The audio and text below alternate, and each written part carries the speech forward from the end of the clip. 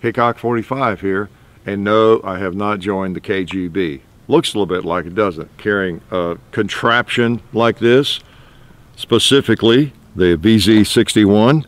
You might have seen this in the movies or the video games, James Bond, or somewhere. It's a machine pistol, more or less.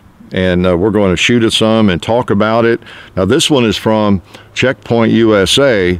This is one anybody can own for about 600 bucks. It's not fully auto, sorry. It is semi-auto and it's in 380. And it's a pretty interesting firearm. Now this particular one is SBR, so we've got a shoulder stock, quote unquote, and we're going to do a little suppressor action with it too, thanks to NC Silencer. So we appreciate NC Silencer dropping this by, so we can do a couple of things with it that you might not with the one that you purchase. But anyway, if you're familiar with the VZ61 and this line of machine pistols, if you've seen these before, stay tuned. You might learn a little. All right, safety has to be off before it will. Look around. Didn't feel like it picked one up, but we'll see if it did. It did. All right, let me just see if I can hit something.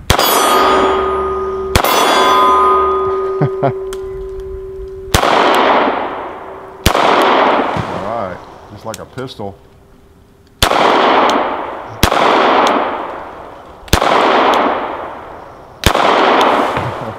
It's 2-liter worthy. I bet I can shoot from the hip, hit that coffin. Or that, yeah, it's empty. So, I mean, you can shoot it pretty fast, even though it's not fully auto. Oh, man.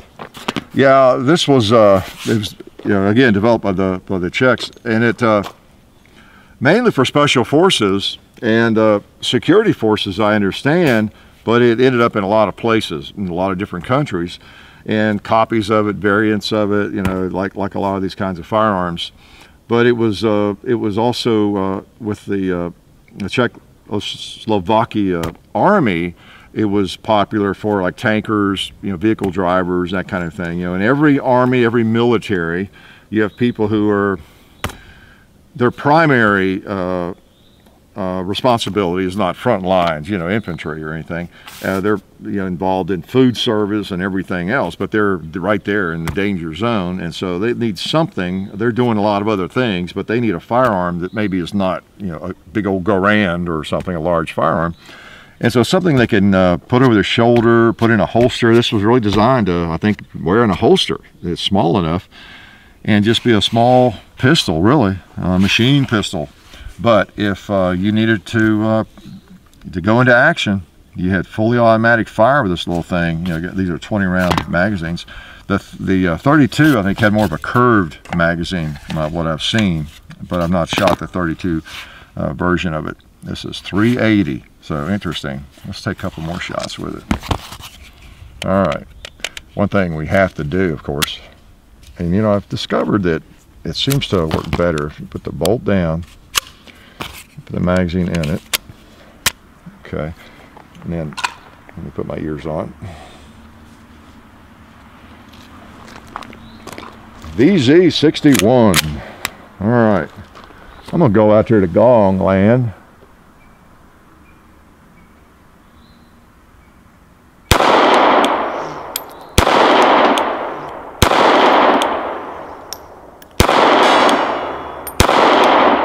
Not sure where it's going. Let me try something a little closer. Get the, well, sights don't seem too far off.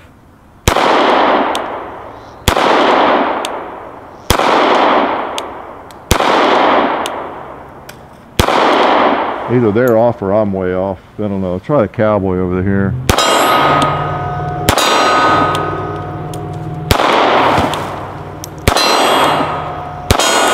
It might go left a little bit. Let me get. I don't know. It had to be a worthless machine pistol if it wouldn't hit a gong at 80 yards, right? I don't think it was designed for that, but the sights don't seem too far off. I'm gonna take a couple more shots over there. What have I not told you about it that you're dying to know? Like I said, the newest version of this thing, which looks nothing like this one, is the CZ Skorpion, the Evo 9mm. You've probably seen it around. Pretty cool gun. I think it gets good ratings. You know, the thing about this one that made it different was it fires from a closed bolt, you notice, even the full auto, and then the magazine does not come up the grip for a machine pistol. You know, so it's kind of an unusual hybrid sort of animal. You know, in the full automatic version, I understand it had a rate control device, so you could slow down the rate of fire or speed up the rate of fire, which is pretty interesting. Because rate of fire make a big difference in whether or not you can hit anything with something. Like as I've expressed before, I'm not as impressed with really fast rate of fire on something like this. Even I've fired some firearms like that, you know, the Mac 10s and all those things. And I mean, by the time you get your finger off the trigger, it's empty. And there's application for that, I guess. But it's just incredible how much more effective you can be, especially with a fairly light pistol like this. If you've got a little bit slower rate of fire, so it could be you know, pretty effective, I guess. You know, John and I were talking about this. You know, one of the things, you go back into the Cold War era and everything, some of the attraction to firearms like this is, I think, is part of it. I might just be blowing smoke, but you know, you take the average person in most of the European countries, they didn't grow up shooting pistols, handguns, like a lot of us have, and something like this that's fully auto would give them a capability, more so than you or I maybe, if you shoot a lot, you know what I'm saying? I mean, I could pull out my Glock 19 or Glock 26, and I feel like I'm very well armed, you know? Semi-automatic, I'm very well armed. But you have someone who's never shot a handgun before, you know how hard it is when you first started shooting a handgun to hit something? So something that was actually fully auto, select fire, it would be more valuable to someone like that, I think. It'd be more, give them more confidence, if nothing else, and it would make them more dangerous. You know, if they never shot a handgun before, as you know, think back to the days when you first started shooting or before you really developed any skill, it's so easy to miss and hard to hit anything. But if you can just spray for at least one magazine's worth, might be hard to miss, right? It's close up. So anyway, a little aside there, no charge for that. Let me shoot, can I shoot one more mag, John? Okay, 380. We're shooting hardball here, American Eagle, and it is 95 grain ammo. We appreciate that because, you know, 380 is, it's not as hard to find as it was, and we're fortunate in that Federal helps us and sends us this stuff, so that's always nice. We're very lucky. All right, that we get a lot of help. We need it. We need psychological help. That's the one area we're not getting. Maybe we'll get a sponsor from the American Psychiatry Association. Okay, let's try a pot there. Okay. Sights aren't too far off. John, I don't know why I can't hit the gong. Let me try a couple more shots at it. Maybe it's dropping more than I realize.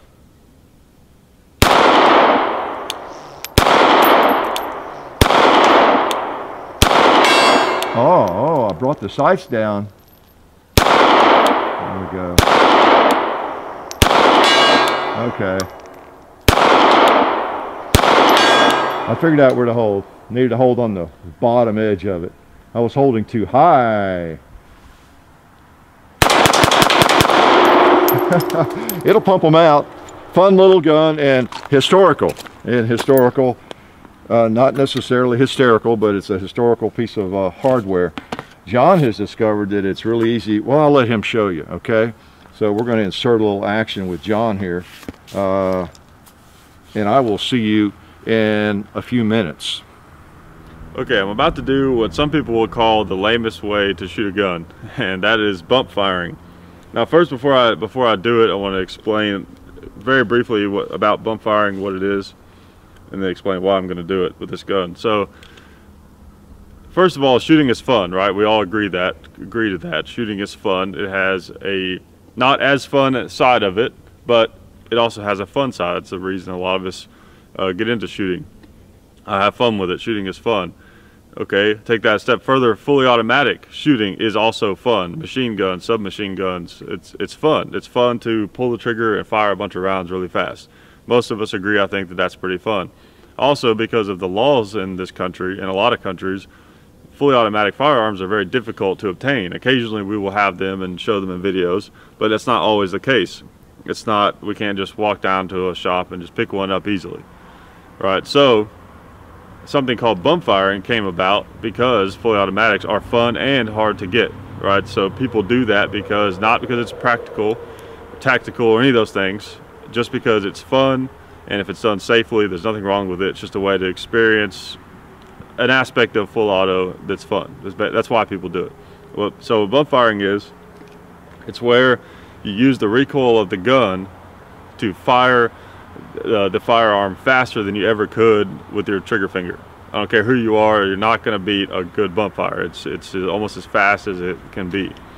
Right, so what happens is, okay, so you have to trust me, I've already checked this gun, it's unloaded with a loaded magazine in it, but I'm also pointed down range, so if it fires, it doesn't matter. Okay, so basically the way that it works is, with this gun, what I'm going to do is I'm going to keep my finger really stiff, and I'm going to barely hold on to the grip. And then I'm going to pull with my left hand forward on the gun, and it's going to cause the gun to fire, and the recoil is going to push the gun back, but I'm going to be pushing that way, so it's going to very fast just constantly be firing the gun over and over and over and over, like that. That's kind of how it works. It tends to be pretty, it varies on the gun how easy or hard it is. Of course, you can get the slide fire stocks and the Fostec stocks and things like that. That makes it much easier. But some guns are easier than others, and this gun seems to be fairly simple. So I'm going to try to do it for you guys. And since this is a machine pistol, maybe give you some idea of what it looks like full auto. But I think the rate of fire you're going to find is a little faster with bump firing actually on this gun than the original select fire versions would have been. But let's try it, see if it works.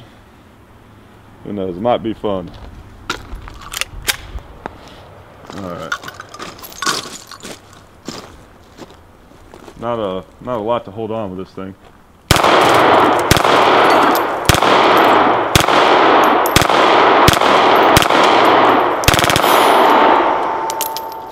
Alright, got one longer burst there. Oh, forgot I had mags in my pocket. Of course, one thing about bump firing is you can't really expect to have much control over it, because you're not really holding onto the gun very well. As far as, I mean, it's not going to be unsafe. I've got a really good grip on the gun, on the front part of the gun, but I can't really hold the gun down very easily because I'm not gripping the grip. So it might kind of go up or whatever, but I've got it pointed in a safe direction. Okay, try it again. There we go.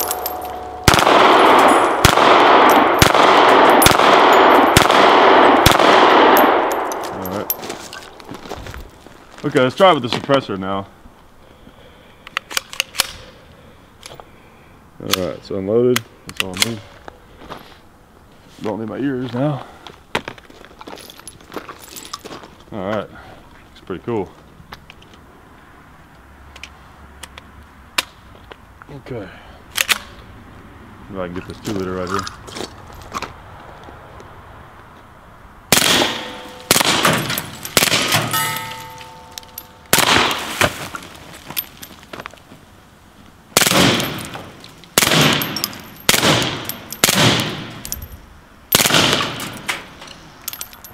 Alright. Oh, definitely getting some suppressor blowback. That's one thing about this gun, man. Where it all just comes out the top. I get a lot of it back. Man, it's like almost like getting pepper sprayed. But not that bad, thankfully.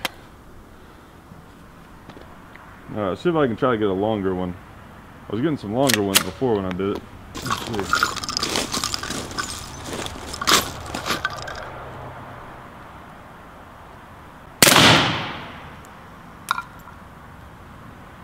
Huh, now that was interesting. See what happened there? So, okay, so a live round flew out of the action of the gun. that's a first. I've never seen that in my entire life, shooting guns. All right. Yeah, I don't know what to say about that. That was interesting. All right, try it again.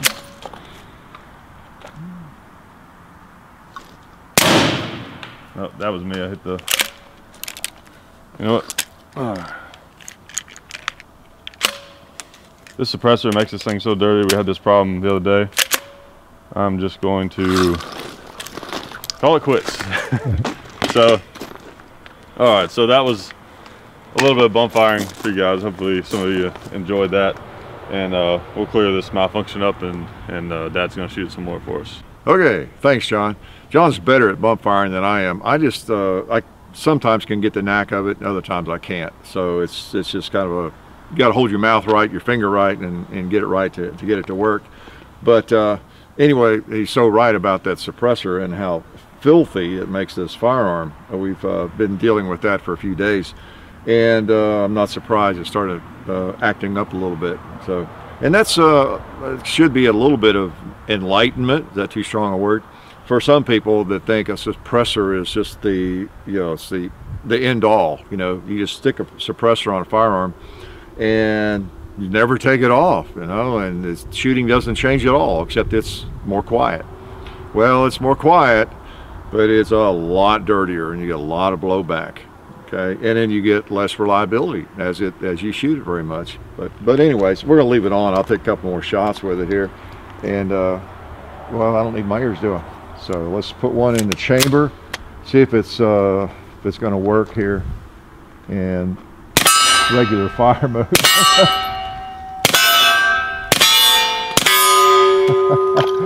Oh, maybe I can hit the gong with it suppressed. I can hear it if I can hit it. Oh, there we go. Oh, it's going too high.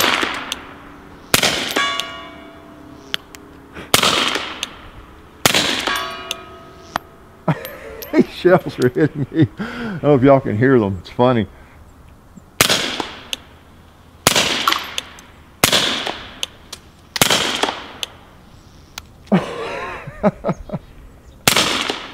Oh man, oh, I'm having too much fun, even though I'm missing. Oh, there's a 2-liter. Let's quietly hit it. Quietly take him out. If you notice in those cases, they go whew, spinning up into the air. The first time I fired this thing, I was out here by myself, and I fired at something there, and I heard that, and I had the suppressor on, and then I fired again, and I thought, wow, how am I getting these crazy ricochets? Because it sounded like a bullet was going shoo, you know, taking off on me or something. And even when I hit the dirt over there, so it just didn't make sense until I realized what was happening. It's a very interesting design. Oh man, they sing to you. All right, got a full mag, so got to empty it. All right. Okay.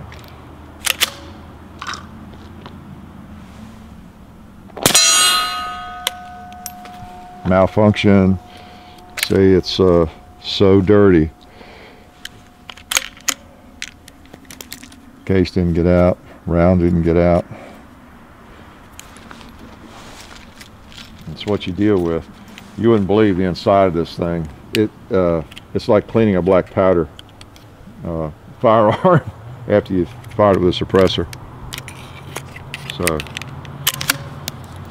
I think it's so dirty, I'm just going to wrap it up maybe here.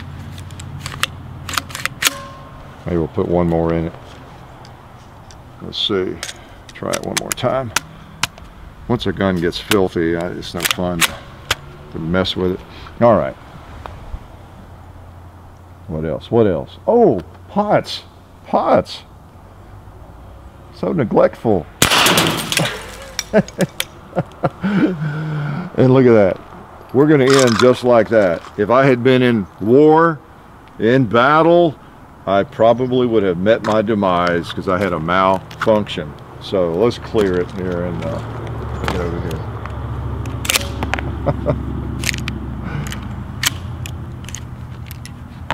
Okay. It's clear. Just a lot more reliable without the suppressor, as we've discovered. So anyway, the VZ61, interesting piece of history. And again, in the semi-automatic version, it's something that almost anybody can purchase. It's just a pistol.